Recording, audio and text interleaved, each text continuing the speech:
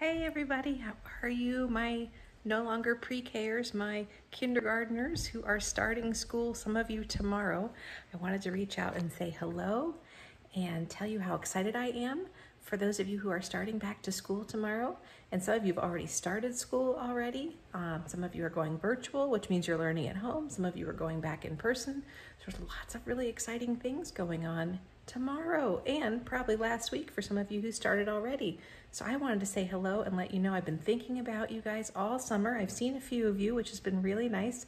Some of you have sent me some videos, which I absolutely love, but I'm so excited for you guys to be starting kindergarten. So hopefully you're not nervous, and if you are a little nervous, that's okay. Once you get there, that'll all go away and it'll be great. And I know a lot of you will see your friends, and that'll be really fun. So don't forget, if you're going in person, take your mask with you and wear your mask. That'll be something new this year. Hopefully we won't have to do it too long, but for a little while, I think. So anyway, I wanted to tell you I was thinking about you and tell you that you're going to be great as kindergartners. I can't wait to hear about how your first days went.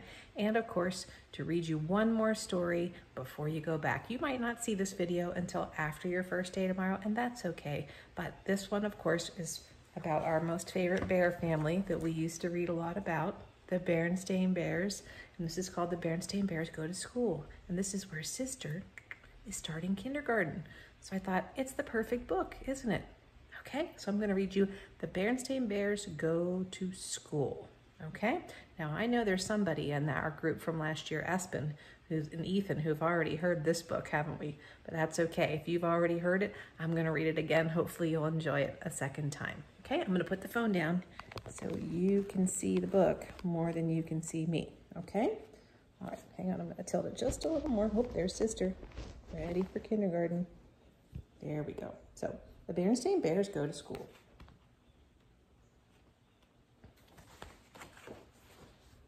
There we go. It had been a wonderful summer for the Bear family. They had gone swimming and boating on the lake. They had picnicked in the woods and taken many walks along the summer paths. But now summer was just about over. There was a nip in the air. The birds were beginning to fly south, and the leaves on the treehouse were starting to change color. We're not seeing that quite yet, but pretty soon, huh, boys and girls? One evening at supper, Brother Bear said, "I'm getting tired of summer vacation. I think I'm ready to go back to school." "That's good news," said Papa, "because school will be starting very soon." Sister Bear's ears perked up at the thought of the word school. Mama Bear nodded. "As a matter of fact," she said, "Sister and I are getting ready to meet her new teacher tomorrow." This year, Sister will be starting kindergarten, and she wasn't quite sure how she felt about that. She looks a little nervous, doesn't she? She liked being at home with her mother and father and her books and her toys and all of her friends. What will school be like, Mama?" she asked at bedtime. "You'll find out tomorrow," said Mama as she tucked Sister in and kissed her goodnight. Now the good thing is you guys already know about school, don't you? Because you had pre-K last year with me, right? And maybe school before that with Mrs. Frischkorn. So Sister hasn't been, this is her first time going to school. So that's really exciting, but might be a little bit nervous, but you guys know how to do school really well. The next day, Mama and Sister packed a lunch and took the long walk down the winding road toward the Bear Country School. Handy Bear Gus was up on a ladder, fixing the roof. "Hello," said Mama. "This is Sister Bear. She starts kindergarten here next week." "We'll be glad to have you," said Gus. "Miss Honey Bear is the kindergarten teacher. You'll find her inside."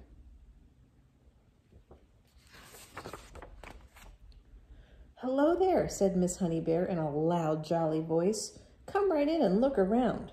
Sister thought Miss Honey Bear's voice was a little scary, but she let Miss Honey Bear take her hand and lead her into the room. What a big, friendly room. It had yellow curtains and tables and chairs that looked just right for someone her size.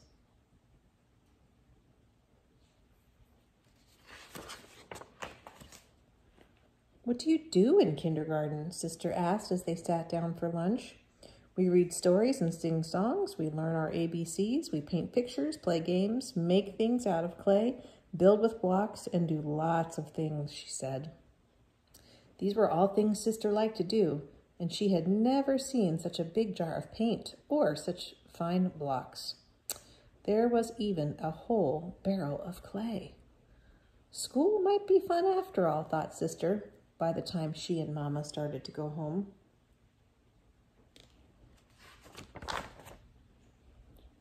But when the big morning came, Sister began to worry again. "Mama," she said, "what if I don't like school? What if I just don't like it?" Just then the big yellow school bus pulled up. "Stop worrying," said Brother. "School's fun. You'll like it. Now, let's get going or we're going to miss the bus." He grabbed Sister's hand and away they went. That's nice for her to have Brother help her, isn't it? Every so often the bus stopped and more bears climbed on. Most of them were excited like Brother, but some of them, smaller ones, were quiet like Sister. As more and more friends climbed on, they got noisier and noisier, and the smaller ones got quieter and quieter. The little bear, who sat next to Sister, began to look worried, so she smiled at him and held his hand. Isn't that nice? Then he's not so nervous, huh? Wonder if any of you will be taking a bus this year. That's exciting, huh? At last the bus arrived. The Bear Country School looked very nice. Handy Bear Gus had fixed the roof and painted the trim and cut the grass. And Miss Honey Bear's kindergarten room looked beautiful. Everything was ready. Wow, look at that. Where would you want to go first? Maybe to the paint, to the blocks? Lots of fun. Before long, the kindergartners got noisy. 2 of them wanted to play with the same dump truck. 2 others wanted to look at the same book. And a whole gang of them wanted to be the first to play with the blocks. What a commotion. Suddenly, a loud, jolly voice called out, "Story time!" Miss Honey Bear was calling the class to the book corner. That quieted things down quite a bit. That's a busy room, isn't it? Our room was always busy like that, wasn't it? After the story, Sister tried everything. She painted a picture. She helped build a block city. She made a giant clay donut. And she looked at the books.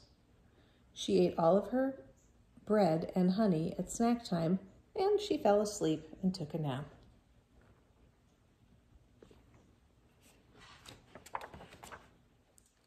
When she climbed off the bus with Brother at the end of the day, Sister was the excited one.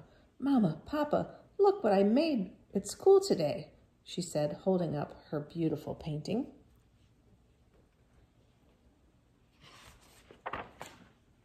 A few days later, the weather turned warm again, as it sometimes does in early fall. Brother was restless at breakfast. "I wish it was still summer," he said. "Oh, I wouldn't have to go to school today." "Oh, come on, Brother Bear," said Sister. "School's fun. Let's get going or we're going to miss the bus." This time it's Sister excited to go to school, huh? On the bus, all the bears were talking about the things they were going to do at school. Soccer practice, science projects, music lessons, all kinds of things. Thought Brother. Sister was right. School is fun. And they went in the big yellow school bus right down to the Bear Country School. And there we go. All right. Well, again, boys and girls, I just wanted to say good luck if you're starting school tomorrow. And don't worry, it's going to go really well. And congratulations if you've already started school. Some of you going to Swickley Academy have already started. And some of you that go to Moon School have already started at home. So there's a lot of excitement there. So good luck tomorrow. And if you get a chance, send me a little note or video from your parents to let me know how your first day went. Okay? All right. Great to hear anybody. Bye.